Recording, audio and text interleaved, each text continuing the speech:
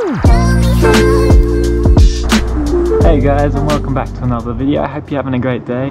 I ended up picking up the board I was talking about last video, and you guys will see in a sec if you actually got that right if you commented. Congrats if you did. But I'll just go grab that now.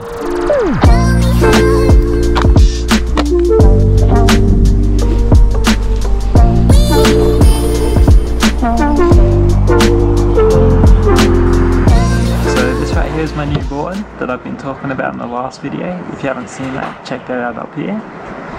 But this is the Sharpeye surfboards, number 77, which is the fully baked Toledo model. So I'm just gonna set this up and I'll put a little montage of that for you guys to watch.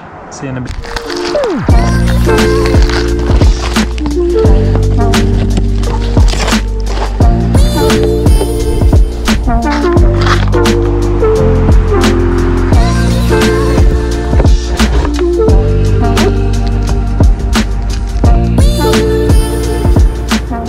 Well, since I now got that done, then it's about time to wax up this board, okay?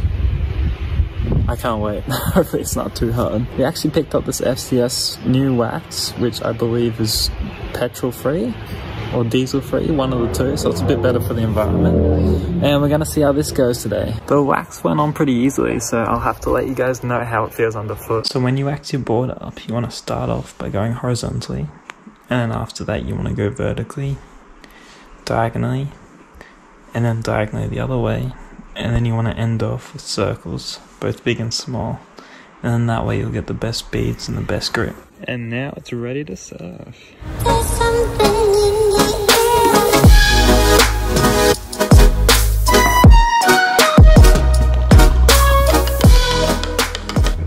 Good morning everyone, how's it going? I just woke up and I'm hoping to test out my Sharpeye today. Like, I'm really excited about that. Sadly, it's a little full out the front today, like it was yesterday actually.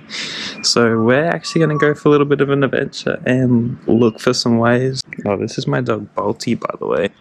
What you doing? Oh, he's a good boy, hey, Andrew. At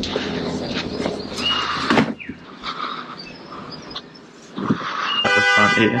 Hey there, feature zone here. Just a little hindsight. I ended up checking, I think it was 3 or 4 different spots, and nowhere was as good as here. So I had to come back after an hour of searching. But yeah, that's where I ended up going out.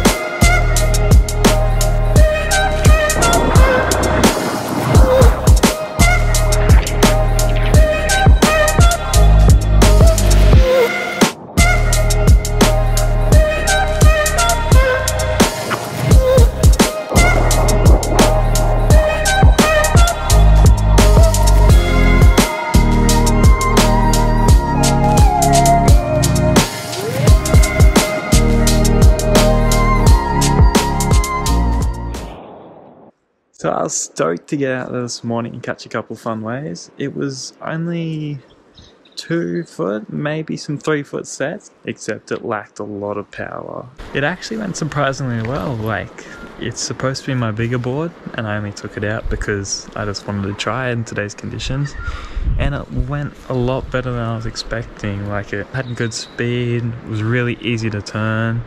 I'll have to surf it a couple more times before I can give a full review on it, but yeah, I really liked it initially.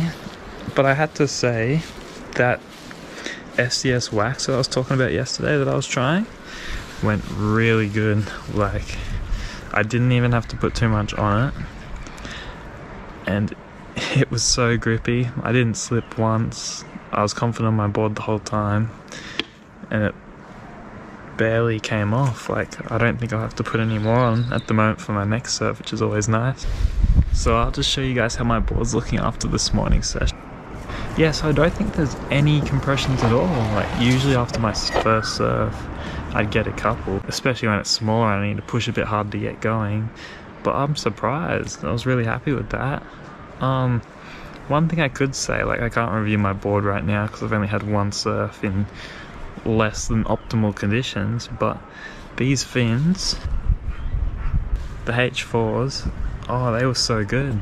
I thought they'd be a bit funky, a bit weird, because they don't look like the normal fin, but they surprised me. They turned me on when I wanted to, they released when I wanted to, they had heaps of speed. There was nothing wrong with them. Like, I just felt like I could do whatever I wanted to, which is all that you want with the fin, isn't it? But yeah, thanks for watching this video, guys. I'm hoping that there's some more swells so that I can try this board out and give you guys a full review in, say, a week or two, hopefully. That's a big hopefully, but that's what I'm aiming for. And yeah, hope you have a great day. Like and subscribe if you like this video, and I'll see you guys next time. Peace.